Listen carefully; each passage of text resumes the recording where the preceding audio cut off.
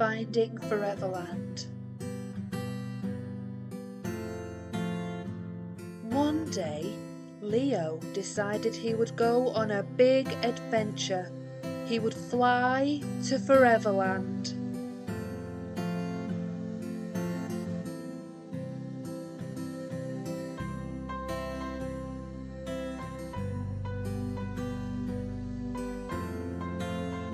Leo said goodbye to his family.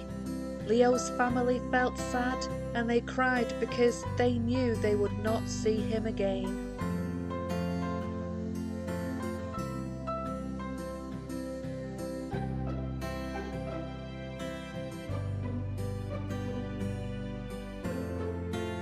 Leo gave them warm hugs and set off. It was a fine day for his adventure, and he felt happy.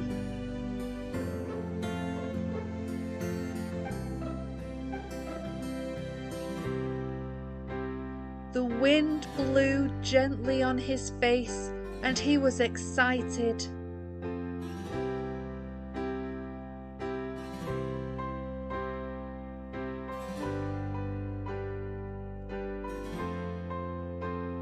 Leo heard his favourite music dancing in the wind.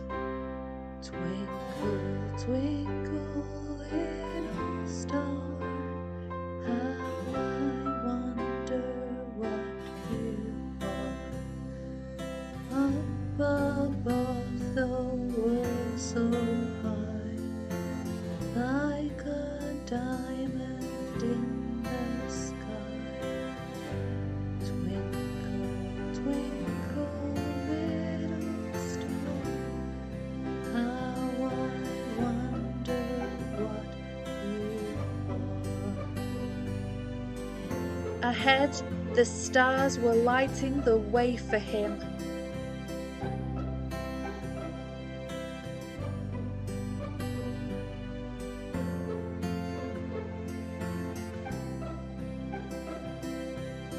Leo could smell chocolate, he could smell vanilla cupcakes, all his favourite smells.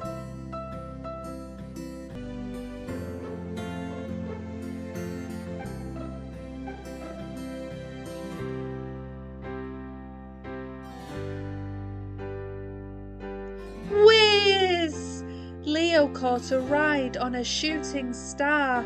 Round and round he whizzed, up and down, twisting and turning. This was so much fun, he thought.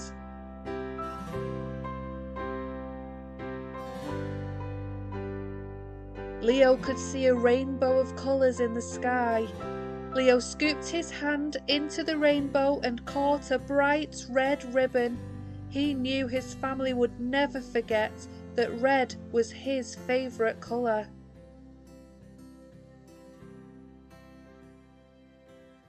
Suddenly, the whizzing stopped and Leo had arrived in Foreverland. There were loads of smiling children there and Leo was very happy. His next adventure was just beginning.